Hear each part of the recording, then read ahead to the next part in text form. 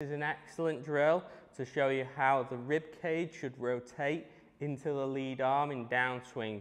It's a key for creating power. So we need to get into golf posture, swing up to the top with this lead arm, the left hand for a right-handed golfer. We're then going to get our trail arm, place it under the left arm, and then trying to keep this shoulder in the same position, we're going to move the rib cage, move our buttons in to that trail arm.